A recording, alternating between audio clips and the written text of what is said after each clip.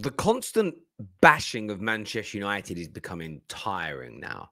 It's becoming absolutely tiring and frustrating. And I'm not going to lie, I'm triggered by it because everything we do is spun into a negative, largely by our own fans. If it's about a player or an individual or a situation that we want to be negative about.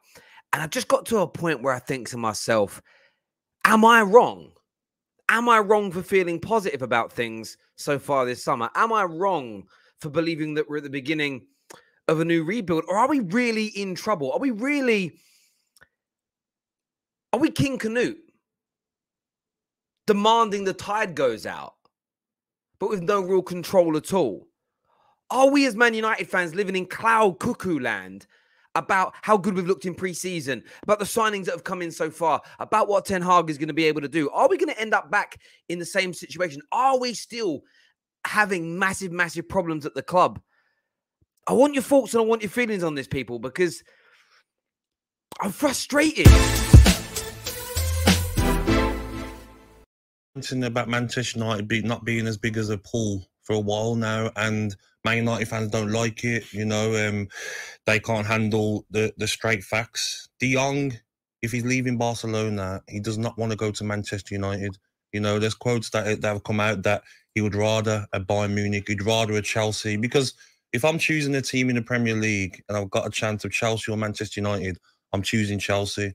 I'm in London. I've got Thomas Tuchel, who's won the Champions League recently. You're playing Champions League football this season. You've got a better squad of players. Manchester United have got Ronaldo, who don't want to be there. You know, he's not turned up for pre-season. You've got players that aren't performing. You've lost top players like Pogba. You know, Manchester United have got problems, and it's going to take them a while to get a chance of winning the Premier League. I'm listening to what Gabby Abongla is saying here, and there's so much I kind of agree with and some that I disagree with. So, firstly, I think there isn't a Man United fan worth his salt that believes that Frankie de Jong would pick Man United over Chelsea or Bayern Munich if they were serious. The frustrating part about what he said is there are reports and links suggesting that he wants Chelsea or Barcelona over Man United. But that also goes against ignoring the body of work and the reports from very credible journalists, including TalkSport's very own Alex Cook, who's their transfer correspondent, that he is open to joining Man United. He's willing to join Man United, and it's very much the deferred wages that's stopping the deal. And that's where my frustration comes in with the media. Abongla is entitled to his opinion, but his opinion stems from the negative reports. There is no research, or at least the research has been ignored, into the positive things being said about Man United. That's where I'm annoyed. That's where I'm frustrated. It's always a focus on, well, I think they'd pick Chelsea over Man United. Man United got problems.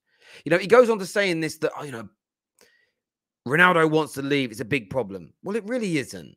He's got 1 year left. I know that it can be extended for a year. He was going to have one more year left at the club. And why does he want to leave? He wants to leave because we can't win the Champions League. We're not playing in the Champions League next year. And he wants to be in the Champions League. At 37 years of age, it's completely acceptable. But what has Ronaldo said? He believes United are on the right direction. The manager's the right person to take him forward. But it's the way it gets spun into Ronaldo wants to leave. Pogba's gone. This is the same network who consistently told us that Paul Pogba was trash. Paul Pogba was inconsistent. Paul Pogba wasn't any good.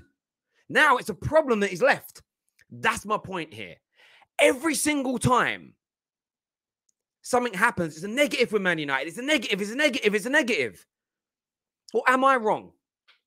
Am I wrong to see positivity in some of these things? Am I wrong to see positivity with Man United moving a player on that didn't really want to be here? Am I wrong to see positivity in moving on a 37, 38-year-old with 1 year left on his contract and bringing in somebody with a future at the club? I'm not saying it's all positive, but there are positives to it. Am I wrong to focus on some of those positives rather than always dwelling in the dark? Always, you know, being a fungus fan, being a mushroom. I want you to tell me, am I wrong? Am I wrong in this? Because all I'm getting every day is we're in a disaster, we're in a mess.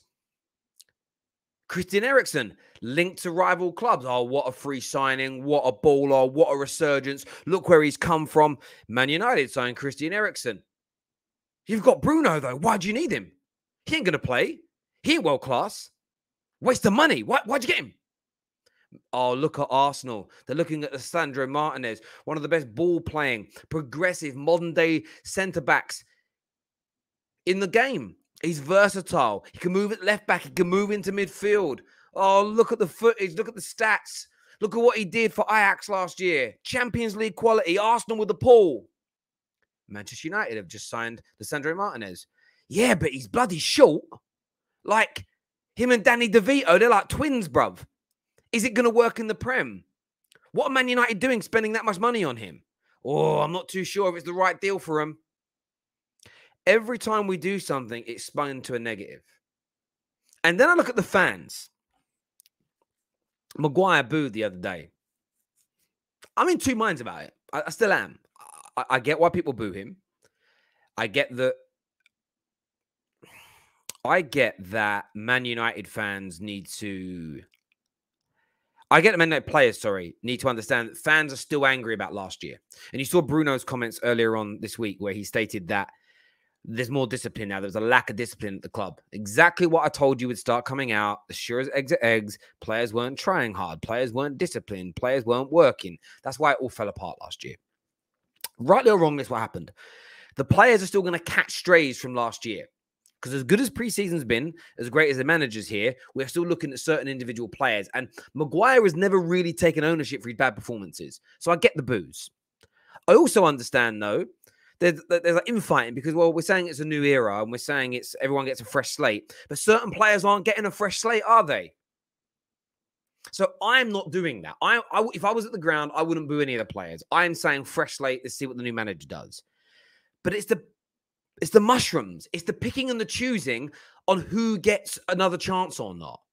Maguire don't get another chance. Rashford ain't getting another chance. Shaw's not getting another chance. Bruno's not getting another chance. AWB ain't getting another chance. Delo does, though. Fred does. Martial does. Sancho does. Varane does. Why? People were umming and ahhing on David De Gea. It seems like we want to now because he's had some good distribution. Why do some people get a fresh slate and others don't? Now, I'm not asking people to change their minds about the players. I don't think Maguire should stay. But I'm willing to relax on pushing that agenda until I see what happens with the team. But this is what I mean. Everything around Man United is so negative. I'm not saying fans shouldn't have opinions. I'm not saying fans shouldn't express themselves. But it's a consistent belly aching. And you'll go through a thread of someone's and it's, Sancho's going to cook next year. He's going to be amazing. The very next tweet is, we need to get Rashford out now. Absolute holding us back. Absolute charlatan. Absolute dead baller. What's going through these people's minds? And for me, it stems back down to this, just like a bunglehor's doing in this video. And I'm bringing this all round to a point now. There's two things going on here. Either I'm wrong and people like me are wrong for looking at United through a positive lens, knowing there's problems, knowing we need to improve, knowing it isn't going to be perfect year one, but having a positive slant on things and waiting to see the fruits of Ten Hag's labor before we overtly judge. Equally, still ring-fencing the new regime from the owners and demanding that we continually get better, spend money, and improve. Am I wrong for doing that? Or is this continual sitting in the negative space just about popularity, just about traction, just about, going with the crowd? Every time I see a journalist or a pundit talk negatively about Man United, they ignore so many other opinions. I watch and I listen to these other channels, and I'm like, where is the other side of the argument? Where are the representation from the Man United fans who look at it from a positive standpoint, who can challenge the negative points of view, who offer a different opinion? Because I believe the two things go hand in hand. It becomes self-fulfilling. Oh, I'm going to be negative because the popular opinion is negative. Yeah, but you've got to make sure you're positive about the right people. You can't be negative about these two or three players or these two or three situations, but you can about these. And it's like they differentiate to create this weird equilibrium between being negative and being positive. And then all the media does is perpetuate that by repeat the same nonsense. And it is nonsense. And it's nonsense in the sense that you get presented one side of the argument or one element of the story and not the rest. And it triggers me. I'm not even going to lie. I'm annoyed about it. It's every day. It's the same crap. Whether we sign someone, we even got ridiculed this year for not spending more on Malacia. That's the irony in this. Ridicule for spending too much on Lissandro. Ridicule for not spending enough on Malacia. And this is why I'm imploring fans. I'm not telling you what to do. I'm asking. Hold back on your agendas for a moment. Let's see what the mainstream media does when we're being more positive. I'm just intrigued. Like an experiment. I want to see.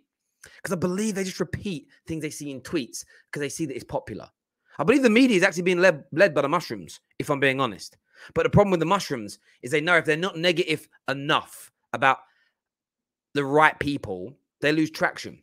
And what's going to be really intriguing is this. I'm going to make you this prediction now.